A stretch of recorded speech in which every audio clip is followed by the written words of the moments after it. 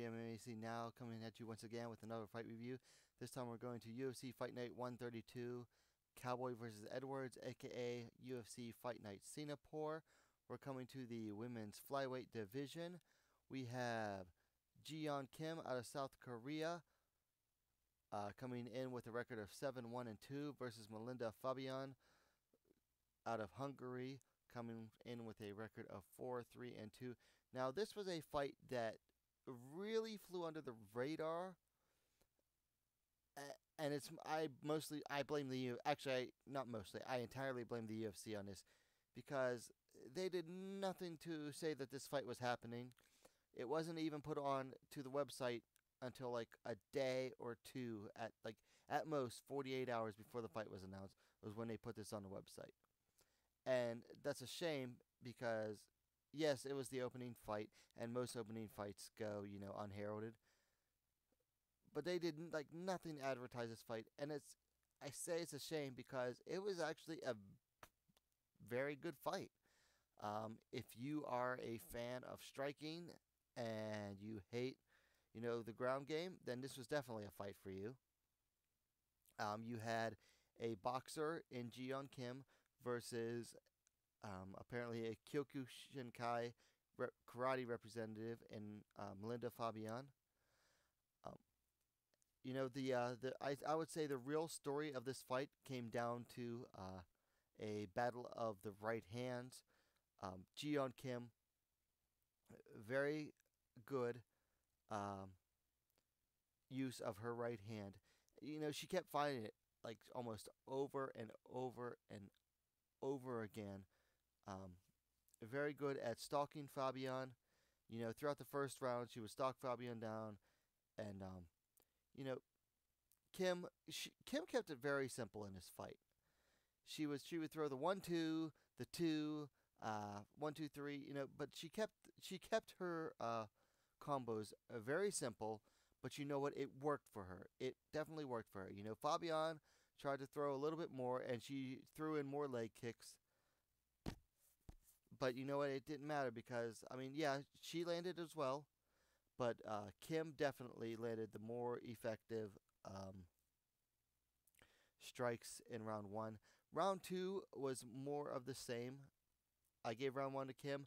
I would probably give round two to Kim as well. Kim kept stalking Fabian, finding openings for the right.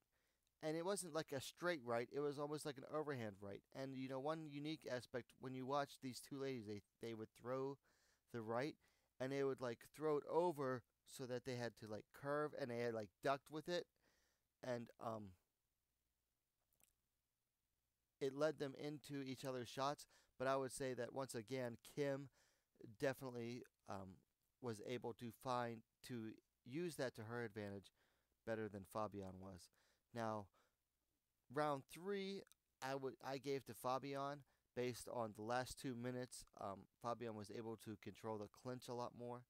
But overall, again, and I agreed with the two judges gave it 29-28 to Kim. One judge gave it 29-28 to Fabian. I agreed with the two judges that gave it to Kim. I thought she landed the overall more effective strikes of the fight, and I believe that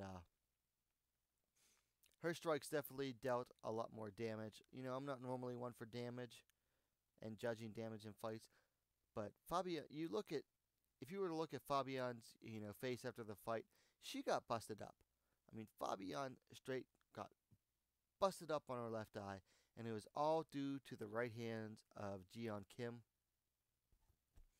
Whereas Yeon Kim came out of this mostly unscratched. A cut opened up on her left temple late in the third round during the clinch exchanges. But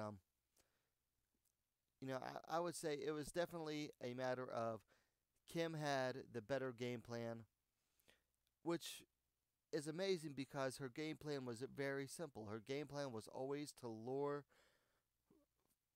to stalk Fabian down and then open her up for the right hand. And you hate to use this term, but she spammed the right hands. Kim was spamming the right hands but it was amazing because Fabian was almost always open for them.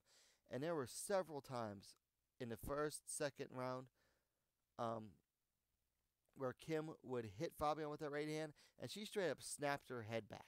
I mean, it was very dramatic fashion that these right hands lasted. It was really a treat to watch these two fight. Um, Things to work on for each fighter. Jeon Kim, I liked her footwork. I liked the fact that she kept her chin tucked in. You don't see too many fighters in MMA doing that, especially amongst the ladies. But Jeon Kim, and I attribute this to coming from a boxing background. She kept her chin tucked. Her chin tucked in. And she showed fairly good use of fundamentals. Um, Other than that, I think she needs to work on, diversifying her skill set a little more. I'd like to see some more leg kicks from her. I'd like to see some more diversity of combinations because not everyone is going to fall for the 1-2, the 2, the 2-1, the 2, the 1, the 1-2 again. Not everyone's going to fall for the same boxing combinations all the time. As she moves up in this division, and I would like to see her move up in this division, I think she's going to find some more challenging opponents who aren't going to be so susceptible to the same very simple combinations. Things to work on for Fabian. Well, obviously, she kept herself open to those combinations. So she needs to look at what her opponent is going to do and better prepare herself for those. I think also her leg kicks later as the fight moved on, she started to telegraph them more, and that was when Kim was able to block them more. So I'd like to see Fabian, lead with the strikes and then throw the leg kicks, or throw the leg kick and then follow up with some strikes. A little better than she was. Matches to make. Fabian, she sunk to, what was it? So Fabian sunk to 4-4 with 2 draws. She might not have a home in the UFC after this. Now, the UFC hasn't said anything about releasing her yet.